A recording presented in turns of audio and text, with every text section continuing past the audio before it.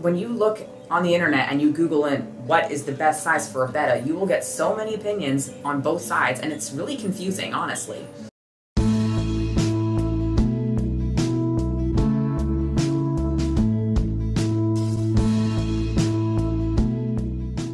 Hello everyone, so today I'm going to be talking about one of the most difficult subjects in betta care, and that is the housing. So bulls versus tanks. If you're new to betta care and you go look up the topic of what you should house your betta in, you will find a lot of very conflicting opinions. I find that a lot of the articles on this are very biased. Here's such scary things about each one depending on what article you're looking at. So I'm going to give you the facts, the pros and the cons of a bull, and the pros and cons of a tank.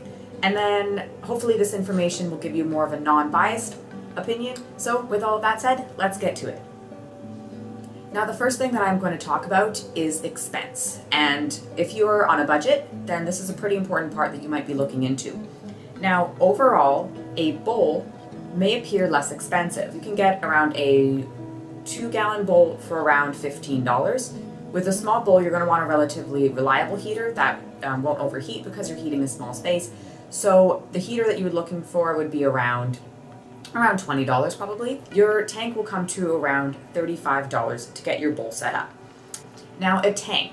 Tanks can run a little bit more expensive. However, it's not that much of a difference because most of the time your tanks come with everything you need. So if you were to buy a tank for around $30 and then buy your heater separately, then it would also come to around maybe $45. So if expense is what you're looking at and you're trying to save money for a budget, you might want to save the $10 and go towards the 2-gallon bowl with the heater and no filter.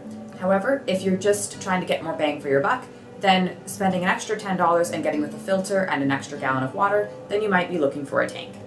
If you're in a bowl, water changes will be much more frequent, thus there's a bit more maintenance involved. The water parameters in a bowl will raise much quicker just because there's less surface area for it to spread, or the ammonia to kind of disperse. But if you want to save yourself some time, say you don't want to do a lot of maintenance, then you might think that a bowl is actually less maintenance, but because you have to change the water more frequently, they actually pretty much even out.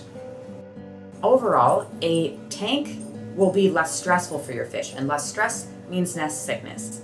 And the reason that a bowl is more stressful is because the water changes are so frequent. The water parameters can change quite frequently. So in a tank, you're not changing as much and you change smaller percentages. So overall, tank would be better. Now the next thing that you're going to be looking on is appearance. Overall, tanks have more room for a lot of decorations. So you can really fill them up with plants, cool decorations, you'll get bigger decorations, and the array of ornaments that you can have, and plants as well, will be widely opened up. The amount of ornaments that were now accessible to me after I got my tanks was huge. Like, it opened up half the store. And you might not be able to get this with the bowl.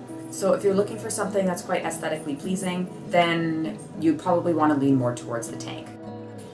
One thing a lot of people might not like about tanks is if you don't organize them very meticulously, like I like to do with my stand here and all my ornaments tucked in baskets underneath, then you might not like the mechanical look of a tank. If you just have it on a regular aquarium stand, you'll be able to see lots of cords from the filter, the lights, the heater, air stones if you have one. So if you don't have something that hides all of these cords or keeps them neatly together, you might not like the mechanical look of it.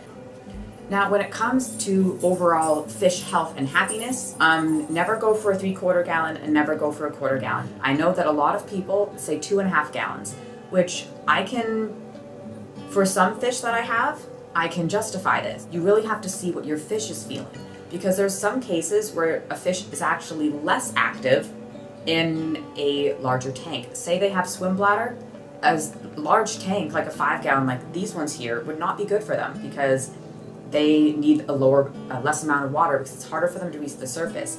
If they're an older betta, they might not even utilize all the space. So you have to really take the cue from your betta on whether or not a smaller or larger tank is better for them.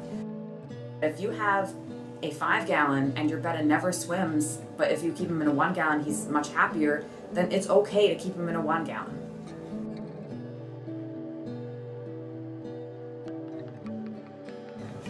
Now the last thing that I'm going to address is bowl and tank style.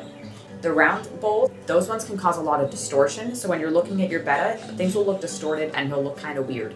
I had a betta in a rounded bowl like that and it made everything look really distorted, and sometimes I'd be looking straight at him in the tank, but the way that the water was being distorted, I couldn't even see him at all. And that was pretty weird. And also the same thing that when you look in on the bowl and you see this distortion, that's what the betta sees when he looks out. So it can actually cause him to have eyesight problems. So I really hope that what you got out of this video is that what you want to look for is your needs and your fish's needs when you're looking into betta housing. Now, I know that there's a lot of opinions in both directions. When you look on the internet and you Google in what is the best size for a betta, you will get so many opinions on both sides, and it's really confusing, honestly. So one thing that's important to me on my channel is making sure that I get facts out to you in pretty much a non-biased way. So I really don't want to try to push my opinions on anyone one way or the other. I like to make sure that I give you the facts and I leave you to make the decision, instead of me telling you, you should do this, you should do this, you should do this. Because I want to make sure that no matter which stage you are or what you're looking forward to, there's always going to be something for you on whether or not you feel comfortable taking the next step. So subscribe if you like this video, want to know more about my fish or more fish care in general, and I'll see you next time. Bye! Now, I'm